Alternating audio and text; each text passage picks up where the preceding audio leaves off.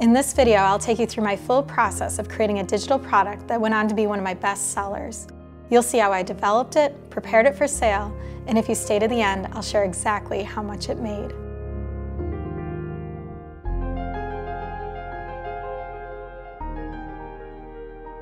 I know I want to create a set of digital textures, but I'm still deciding what medium I want to create them in. And whenever I'm struggling with the art supplies I have, there's something I can do that seems to always do the trick. Let's go shopping.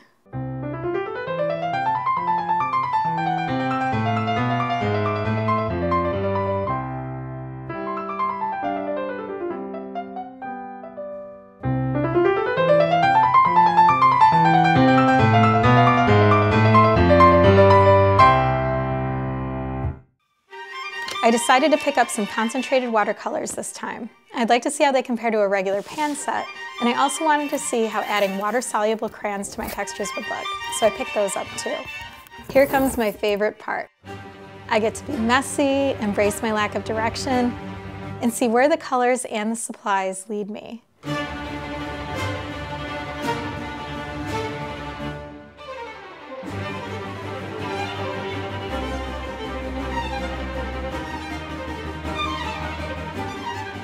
The vibrancies of these textures is definitely going to stand out.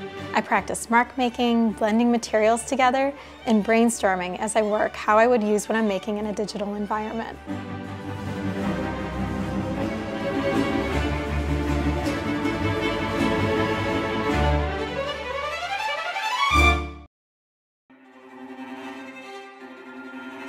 I always scan my textures at 600 DPI to pick up as much detail as possible.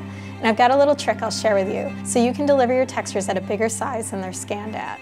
If you cut the 600 DPI resolution in half, you can actually double the size. The standard print resolution is 300 DPI, so it works perfectly.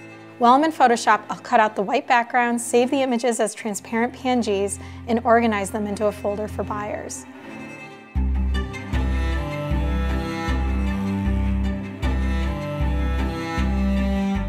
I'll also create some eye candy preview images using mock-ups, so buyers can instantly get an idea of all the cool ways they can use these textures.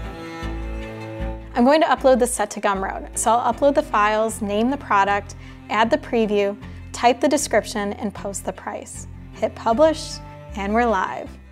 I'll promote this item on social media and create several YouTube videos showing how this item can help buyers create beautiful designs. I'll continue making these videos and showing the versatility of the product months and years after it's been published. A lot of videos about digital products throw out these really big numbers, but they fail to mention what the net profit is after processing fees and costs, or the time period that those numbers happen in. So let's keep things super real right here and go over the analytics of this product. I made two licenses for this product, a personal license that I sold for $10 and an extended commercial license that I sold for $40.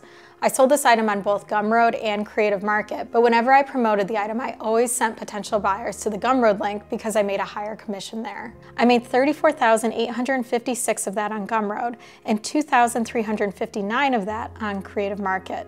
Lifetime sales from when I published this one set in 2016 until now is $37,215.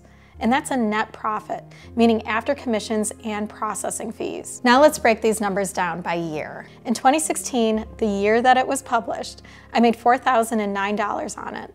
I continued promoting the item in 2017, and it did $8,410 that year.